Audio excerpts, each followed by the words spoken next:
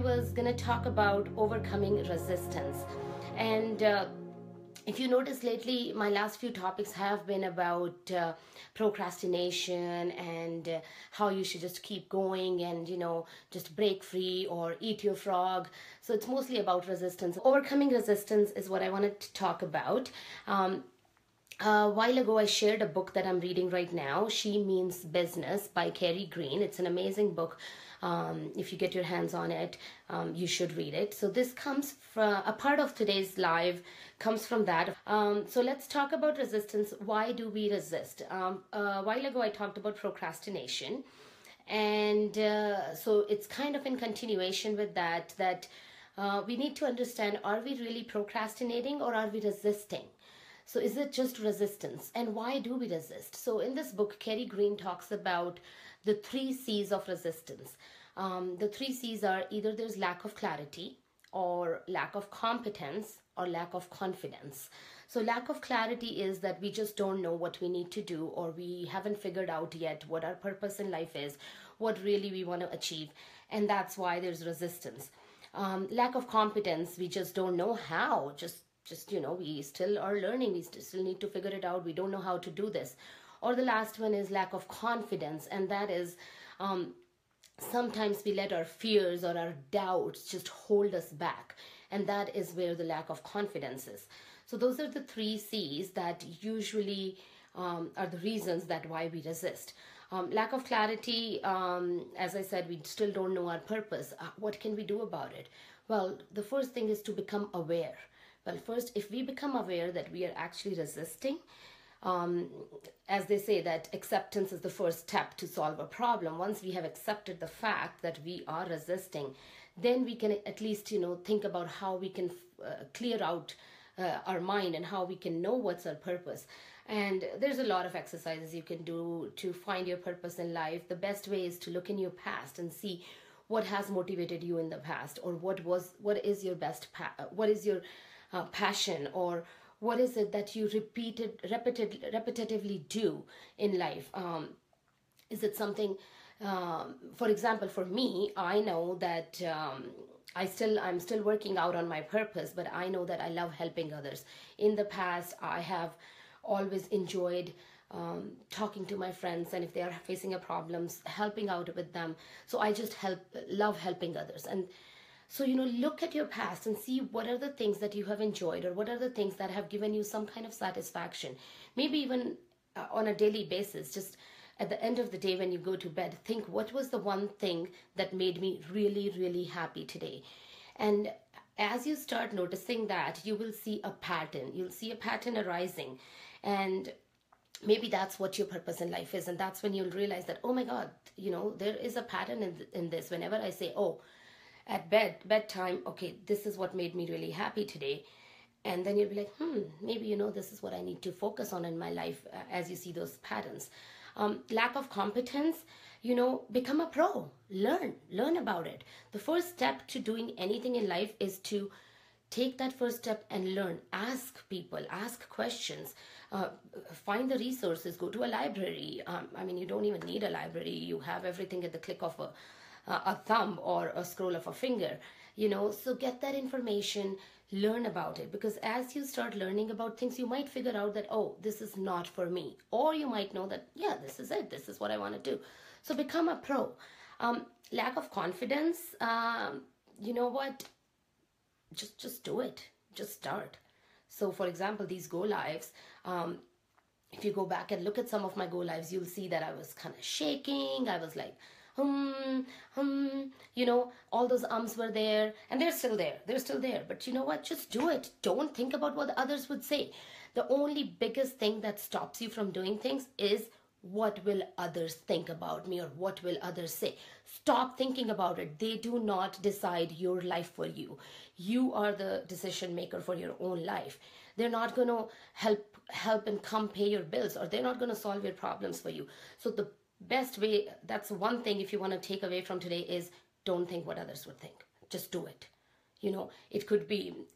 Maybe it's not something that you have to go live in front of so many people. Maybe it's, and then you don't even have to worry about what others would say, but just do it.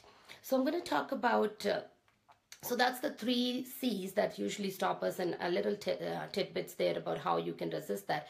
But let's go step by step. If you're, let's say, resisting a task, how would you overcome it? The first step is to become aware. So if you know that you're resisting, then it's easy to solve it. So become aware, and then you can easily fight it. Sometimes we don't know that we're resisting a task. So look at your list and see what is one thing that has not been done in a week, and you've just been putting it, I'll do it later, I'll do it tomorrow, I'll do it the day after. And then becoming aware of that is going to help you actually, move to the second step.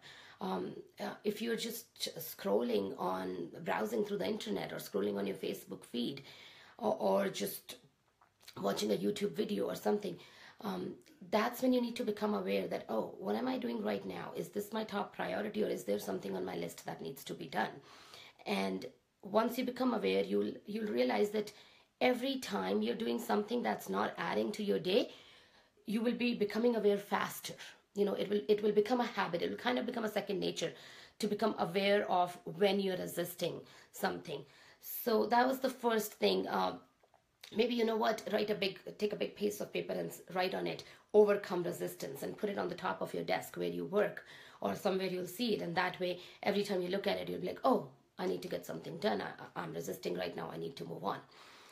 The second step is to be clear and focus. So you can't finish everything in one day. You might have a huge list of things to do. So prioritize, become clear in what's most important. Maybe every day pick 3 things that are really, really important for that day. They need to be done today. Put them on the top of the list. I don't know, put a star against them or circle them or something. So 3 things that are most important. And then whenever you start to distract away from them, or you start doing something else, stop yourself and say, oh, did I get my 3 things done? Did I eat my frog of the day? You got to watch that Eat My Frog video if you want to know what I'm talking about. So eating your frog is basically doing your most important task of the day first thing in the morning. So did I eat my frog of the day? So stop yourself and, step back and continue back to those 3 most important tasks that you have listed. Anyways, so the third step is to clear away the distractions, and that's a really hard thing to do sometimes. What you could do is have a schedule. I get distracted very easily, I've noticed, and there's a few people that I follow and I love watching their videos, and Caleb Maddox and Matt Maddox is one of them, and then I do follow Rob, I follow you, I follow Ty Lopez, I follow Tony Robbins. So there's a few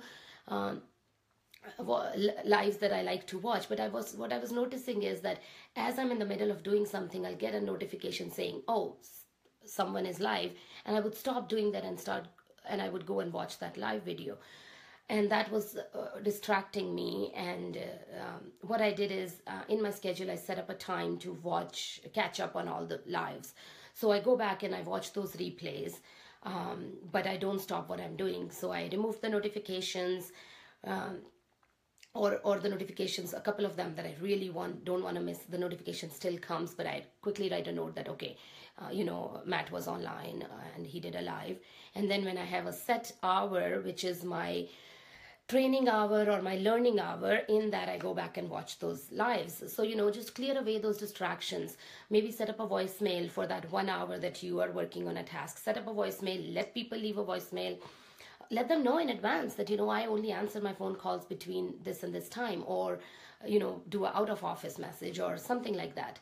That way no one would distract you. If you're working in an office, maybe someone walks by your cubicle, sometimes that's just impossible. So just let them know, can I come back to you? I'm working on something important. I'll come catch up with you. Right? So things like that. So clear away those distractions, which leads to this next step, is setting up a schedule. I already talked about that I have set up a schedule for myself. The shift from being an employee to an entrepreneur was really hard. I was getting distracted a lot. I was taking my own time because, hey, I'm a free bird. I can do whatever I want. And I noticed that I was spending too much time on just, being on YouTube or being on social media, Instagram, or even, sometimes just catching a show on TV or something. So set up a schedule for yourself and then stick to it. Make sure you stick to it. Maybe, put a reward system for finishing your tasks. The next thing that I'm going to tell, it's actually the biggest thing that would help you overcome resistance. And that is, know your why. What is your why? Once you know that this is my why, and your why should be really big. It should be really big that you are able to finish your tasks to achieve that why. So know what your why is. Why are you here? Why are you doing what you're doing? Why is it important to you? And how doing this is going to help you achieve that why. Once you know your why, nothing can stop you. Trust me, nothing can stop you. You will overcome any resistance once your why is really, really high. Like really big, Your why has to be big enough. It has to be strong enough for you to take that step and keep moving in that direction. The last one, I don't want to take too much of your time. I value your time. The last thing that I want to say is just start doing it, because sometimes that's the only way to get things done. If you don't know what's the steps, if you don't know how, just start. Again, I'm going to give example of my go lives. I wasn't sure how I'm going to do it. So I just one day clicked on the camera. I was in the park with my son and I just clicked on the camera and just started talking. And that's the best way to get it done. Just start. Maybe put a timer. Once you have a schedule, put an alarm on your phone. We have all these gadgets. Use them. They will help you. Put an alarm and, just sit down and start. If you're a blogger, you need to write. Just set up a time for writing. Don't think, oh, I'm going to wait until creativity kicks in. No, just sit and start doing it. And that's the best way to do it. So that's what I wanted to talk about. Overcome your resistance. Send me a message if you have any questions, or if there's something you would like me to talk about, let me know. So, and if you really think that, this added value to you today, please share my video. Have a sunny life. Bye.